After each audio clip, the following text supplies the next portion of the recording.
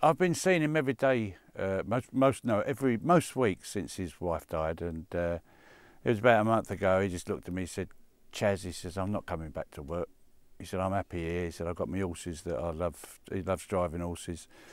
He restores gypsy wagons. There's no one better doing it than him.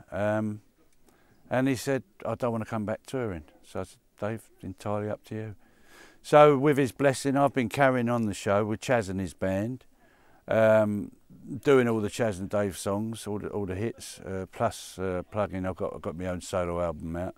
I was in a band called The Outlaws, and we were actually on the road with Jerry Lee Lewis at the time, and I was thumbing a lift home from my girlfriend's house, who's now my wife. This is in the early 60s, and a car pulled up, and driving it was an old school friend, Brian Juniper.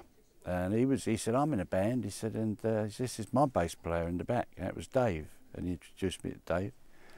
And we struck up a friendship. But we knew each other for 7 or 8 years. We used to go to, if we had a night off that coincided, we'd go and see a band. Chaz and Dave live shows are finished, but the show very much goes on with Chaz and his band, with Dave's blessing. You know, he always asks, how'd it go last night? Oh, yeah, it's great, yeah. You know, I include Dave in the show. So this is a song me and Dave wrote. It's all about getting drunk, but the inevitable hangover, but it's got a happy ending because you end up getting drunk again.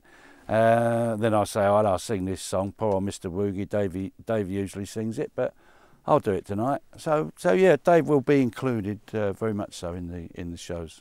Things like Rabbit, Gertrude, I'll be doing for the rest of my life because I love it. That's it. That Chaz and Dave, honesty and pride in our talent.